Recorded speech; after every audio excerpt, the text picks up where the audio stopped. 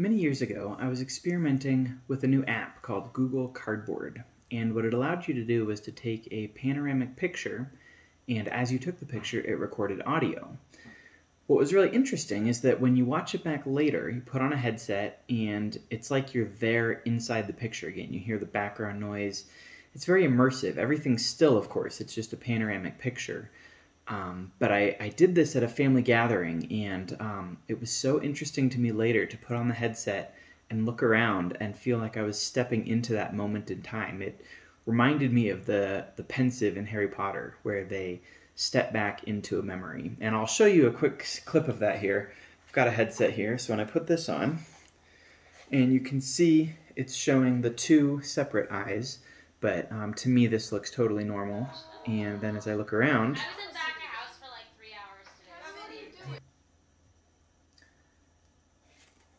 I'm fully experiencing the moment again, and that was just so cool to me.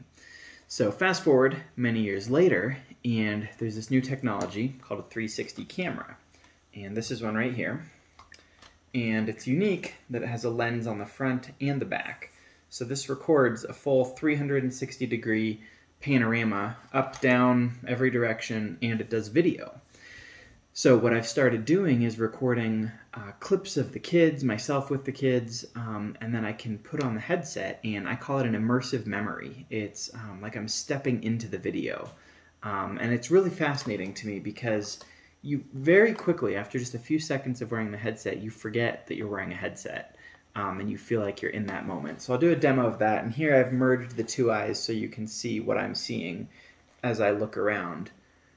So as I turn my head, you can see the video turns. I can look side to side, down, I can look up at the sky, and I have this whole video where I am able to walk with Oliver and see that again later.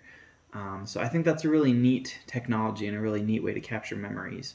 My prediction is in the future, headsets like this will be more and more common. This particular one requires you to put your phone inside of it.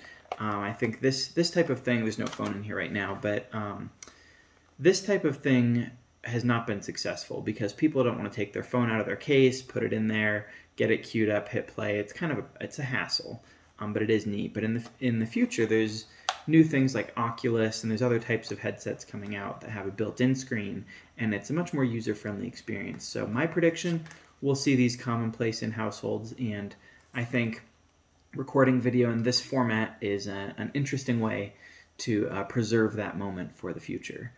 I could be wrong. Maybe it's a fad. Maybe 360 video is not here to stay.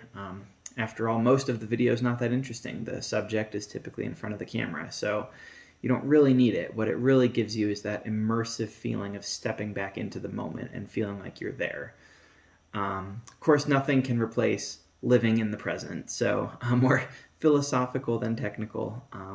Want to enjoy every moment, but this is a fun way to look back and remember those good memories.